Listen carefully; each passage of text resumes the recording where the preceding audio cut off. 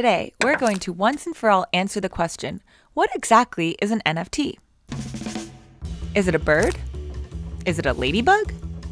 Is it the twist that everybody's talking about in the new Spider-Man movie? No. An NFT stands for a non-fungible token. What? Fungibility refers to whether or not something is uniquely identifiable. In terms that helped me understand, let's take a dollar bill. These are fungible because one bill is interchangeable for the other. You can go to the dollar store and buy anything you want, whether that's with my dollar bill or your dollar bill. The key word here is that they are interchangeable. Non-fungible is the opposite. A good example are dogs.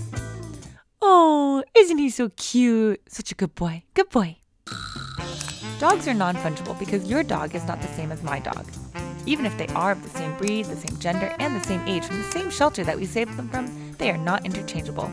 I mean, look at him! How could he be? So cute.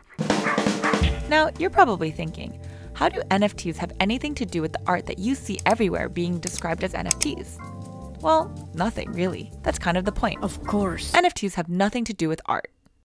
I don't really understand what's going on. They are, however, related to the blockchain, the only word more annoying than the word COVID at the moment. But don't worry, you don't need to understand how the blockchain works to understand NFTs. All you need to understand is that a blockchain produces an ID for your NFT that cannot be altered or changed. How that works doesn't matter for now, just believe me. Consider me a magician.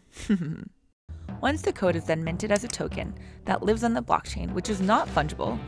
Okay, I'm getting confused again, so let's sum it up. 1. NFTs are not interchangeable. They're more like your dog than a dollar bill. 2. They are created on a blockchain, like Solana.